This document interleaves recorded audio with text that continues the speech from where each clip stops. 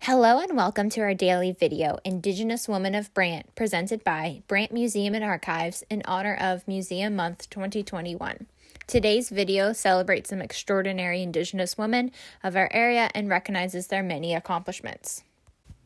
Edith Anderson Montour was one of the first Canadian Indigenous women to become a nurse and the last surviving World War I Army nurse, dying a week before her 106th birthday. She was born and raised on the Six Nations Reserve. Despite only having an elementary education available to her, she was determined to continue her education, enrolling in Brantford Collegiate at age 20 with the hopes of becoming a nurse.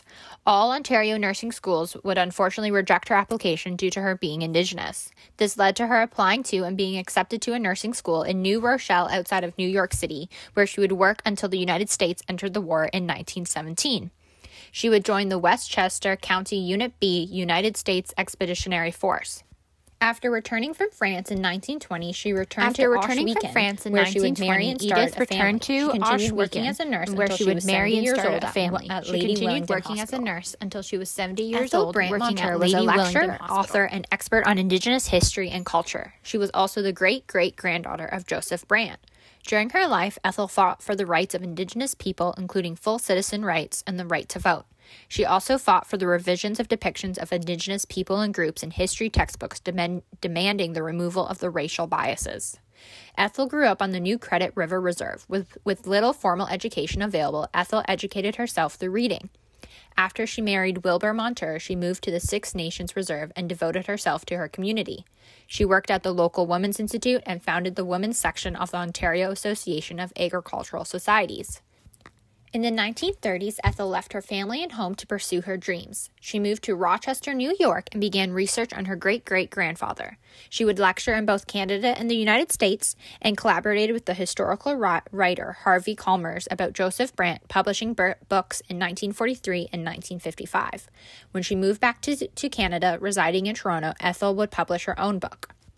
For her distinguished work, Ethel received the Canadian Centennial Medal in 1967. Alma Green was also known by her Mohawk name Gawanosdo, or Forbidden Voice in English. She was born on the Six Nations Reserve to John Charles of the Mohawk Wolf Clan and her mother Sarah Martin of the Mohawk Turtle Clan, who was also a clan mother. During her youth, her father was a Mohawk chief and took her with him to visit other reservations across Ontario and New York State. She was trained by her mother for her future role as clan mother, and also in the art of herbal remedies to become a medicine woman. At age 16, she took the wampum beads and became clan mother, acting as the spiritual and political leader for the Turtle Clan. During her 66 years as clan mother, Alma continually fought for the political rights and recognition of her people and the revival of the Mohawk faith, including the Longhouse. She used documentation and publicity to amplify her voice, speaking against the reduction of Indigenous lands and denying the legality of the sale of large parts of land to non-Indigenous.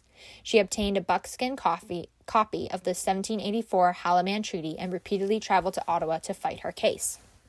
Alma was also a literary success, publishing 3 books, the first published in 1971 and the second published in 1975. A third was published for the elementary education on the reserve. It was a collection of hymns translated into the Mohawk tongue. Emily General grew up on a Six Nations farm. She was born to a Cayuga father and a Mohawk mother. Education was very important to her, and to finish high school, Emily would live with another Indigenous family during the week to attend school in Caledonia and return to the farm on weekends. In 1926, Emily obtained her teaching certificate from Hamilton Normal School and began teaching at Old School No. 9. During her career as a teacher, as she was fluent in both Cayuga and Mohawk languages, Emily would use traditional stories and customs to teach her students and connect them with their heritage. In 1930, Emily was appointed to be the spokesperson for the Confederacy Council of the Six. She led the group to England to search for archival evidence that Six Nations were allies and not subjects of the British throne. After a year, she found proof and returned home. However, when she returned home, the government was upset because she had hired her own substitute for her leave, and they suspended her for 3 years. After her suspension, she returned to teach for another 15 years, but in 1948, her license was revoked because Emily refused to declare her allegiance to the Crown, as all teachers were required to do so, because Emily asserted her loyalty as an ally, but never as a subject of the Crown. After her license was revoked, Emily returned to farming full-time and became more politically active. She would spend her summers debating Indigenous rights in the United States, and she would fight to preserve border rights between Canada and the United States and the exemption of the Ontario sales tax for Indigenous people on reserves. Emily also established the Six Nations pageant to help maintain woodland traditions. Emily was also instrumental in the reburial of the mass grave found on Tarbers Hill in Scarborough. She ensured the reburial followed the sacred ritual of her people. In celebration of all her hard work and advocacy, in 1991, the Emily C. General Elementary School was opened. Elda Smith is known as the woman that revived traditional Iroquois pottery. She was instrumental in bringing change to the culture and economy of the reserve through authentic Indigenous crafts, leading her to produce her own. She first started with beadwork, making beaded bags, jackets, and jockey silks. She also brought in instructors to teach classes in silver making, silver screening, and pottery. Pottery soon became her favorite, but since pottery hadn't been made on the reserve for nearly 200 years, Elda consulted books, libraries, museums, and elders as resources. Through trial and error, Elda and her husband discovered and recreated the techniques and materials used to recreate Indigenous pottery.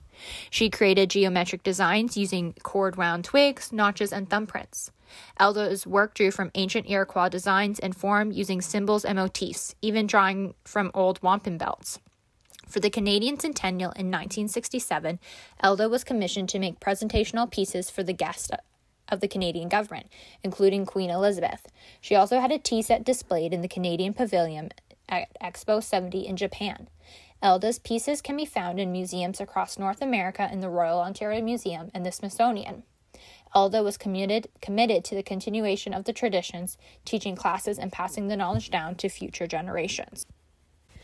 We hope you enjoyed learning about these 5 extraordinary women and hope it has inspired you to go out and learn more about past and current Indigenous women and leaders.